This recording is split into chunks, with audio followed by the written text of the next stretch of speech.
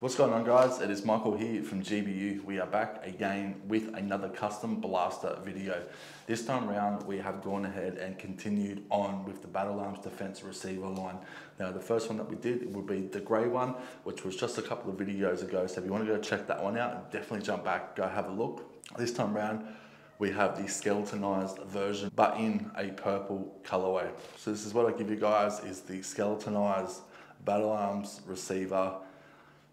So this one is 7075 aluminium in a nice anodized purple.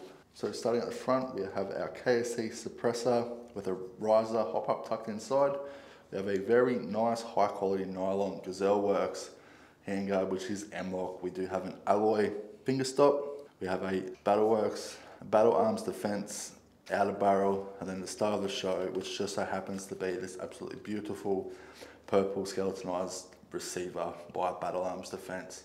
Now inside of this one today, we do have a 7075 aluminium V2 split gearbox running full SHS internals. So that consists of your 1801 gears, your piston, your reverse latch, absolutely everything. You got a very nice iodized cylinder. We've got all of our Strike Industries parts. We've got our mag release, we've got our bolt catch, we've got our fire select again. Now we do have a very nice stylized grip, which is molded as such. So it's got a very nice grip.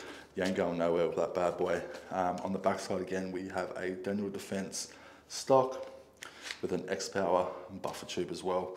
Then on top, we do have a Sig Sauer Romeo scope. We have a nice little mini SLR magazine, and then inside of the grip we have an SHS high torque motor. So with this particular build, we did go a slower speed compared to our normal builds, which are quite fast. Now the idea behind that was to try and gain a bit more FPS and a bit more distance as well. So we're trying to push that 30 to 35 meter range, which is really good. So obviously once it hits that 30 to 35 meters, you still need it to kind of have power behind it. Otherwise it kind of just feels like it's like a little flick or anything like that. So we don't want that. We want something to punch and you definitely feel it. We did try again and keep this build very tight and compact, hence why the mini SLR magazine. Now obviously it does work with your standard magazine as well, it doesn't matter, but if you want to keep this thing nice, short and tight like so, definitely keep your little mini SLR magazine.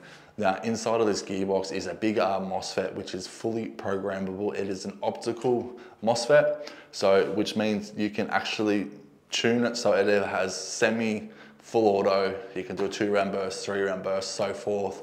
You can do binary. But again, as I said in the previous video when we did the silver build, I highly don't recommend doing binary. Binary puts a lot of stress on the MOSFET and the internals of the actual gearbox as well, because stop, start, and you can't necessarily control it as well, because the second you pull that trigger, the second you let go of that trigger, it's got to shoot again. So we're gonna jump over to the firing range. We're gonna even sing a couple of slaps. We'll see how she performs and we'll be back. Here we are, guys. We are in semi, so let's give this thing a couple of slaps.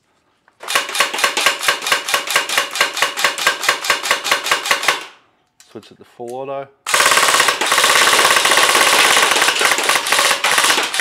So as you can see, guys, this thing is shooting rather consistently, somewhat accurate, decent power behind it as well. So when it's hitting that back wall, it's actually slapping, which is amazing to see and hear. Now, if this is something that you'd like, it is online right now as I speak. Otherwise, come on down and see us at 7/18 Bailey Crescent in South Point, the Gold Coast. Peace out.